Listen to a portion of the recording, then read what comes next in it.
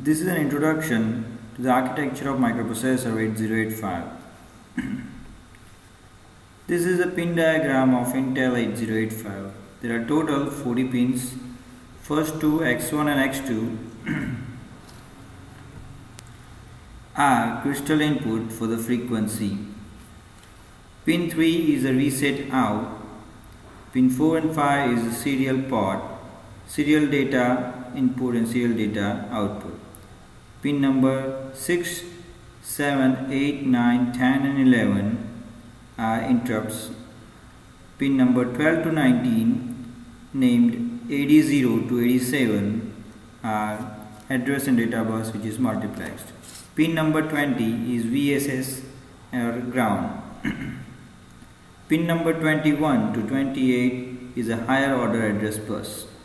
Pin number 29 to 39 are the control and status signals. Pin number 40 is VCC. Next is the signal and I/O pins. This is 8085 is an 8-bit general purpose microprocessor that can address 64 kilobyte of memory. It has 40 pins, uses plus 5 volt for power. It can run at a maximum frequency of 3 MHz. The pins of the chip can be grouped into 6 groups. The first group is address bus, which is over here, 80 to 87, which is multiplexed. The second group is data bus. Third group is control and status signals, which is here. ALE, S0, S1, IOM bar, read bar and write bar are the pins of control and status signals. The fourth group is power supply and frequency, which is here at the top. X1 and X2, which is used for input frequency and it is connected to a crystal. Then VCC and VSS. VCC is connected to plus 5 volt and VSS to ground. The next group is externally initiated signals. There are trap, RST 7.5, RST 6.5, RST 5.5, INTR, ready, hold, reset in, INTA bar and HLDA. The last group is serial I/O ports.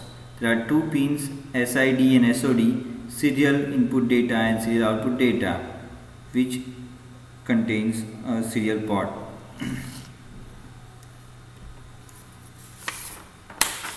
Next, the address and data bus system.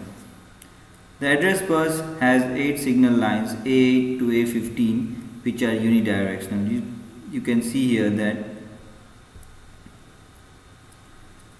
the other 8 address bits are multiplexed, which is time shared with the 8 data bits. So the bits 80 to 87 are bidirectional and serve as A0 to A7 and D0 to D7 at the same time. During the execution of the instruction, these lines carries the address bits during the early parts, and during the later parts of the execution they carry the 8 data bits. An ALE signal is used to separate them using a latch. In order to separate the address from the data, we can use the latch to save the value before the function of the data bits changes. Now we take a look at Intel 8085 CPU block diagram. Most of the blocks are connected to 8-bit internal data bus. Here there is an accumulator which is 8-bit register, and a temporary register is over here which is also 8-bit. Flag register is there. It is actually a 8-bit register but only 5 bits out of that 8 are used. Then here it is an ALU, arithmetic and logic unit, instruction register and instruction and decoder, which decides what are the tasks to be performed after an instruction is arrived, which is connected to the timing and control. Here this is a register array. W and Z are the temporary register which are not available to the programmer for programming. Then B, C, D, E and HL are the 6 registers which are 8-bit. Stack pointer is a 16 register, program counter is a 16 register, and this is an incrementer and decrementer which is also 16-bit. Here there is a address buffer which is connected to address bus A15 to A8, and here this is a data address buffer which is connected to the multiplexed address and data bus. Now we see control and status signals. There are 4 main control and status signals. They are ALE, address latch enabled. This signal is a pulse that becomes 1 when the 80 to 87 lines have an address on them. It becomes 0 after that. The signal can be used to enable a latch to save the address bits from the AD lines.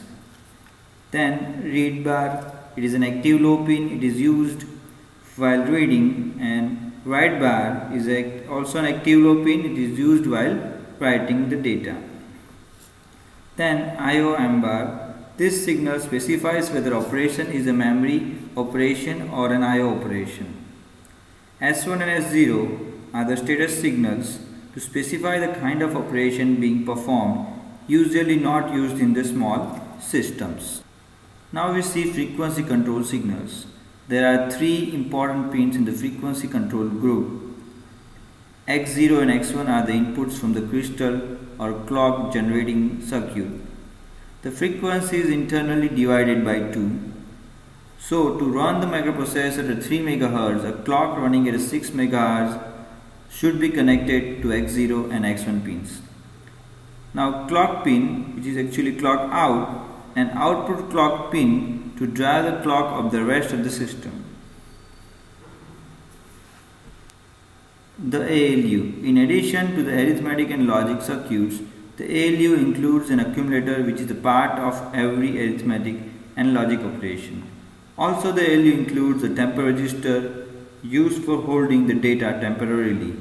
During the execution of the operation, this temper register is not accessible by the programmer. Let's take a look at the flag register. There is also a flag register whose bits are affected by the arithmetic and logic operation. There are total 5 flags: S flag, Z flag, AC flag, P flag and carry flag. S flag is a sign flag. The sign flag is set if the bit D7 of the accumulator is set after an arithmetic or logic operation. Z flag is a zero flag set if the result of the ALU operation is 0, otherwise is reset. This flag is affected by the operation on the accumulator as well as other register. AC flag is auxiliary carry. This flag is set when a carry is generated from the bit D3 and passed to D4. This flag is used only internally for the BCD operations. P flag is parity flag. After an ALU operation, if the result has an even number of ones, the P flag is set, otherwise it is cleared. So the flag can be used to indicate even parity. Next is carry flag. This flag is set when a carry is generated from bit D7 after an unsigned operation. Reset signal. Following are the 2 kinds of reset signals. Reset in an active low input signal. Program counter PC will be set to 0 and thus MP will be reset. The reset out and output reset signal to indicate that the microprocessor was reset whenever reset in is 0.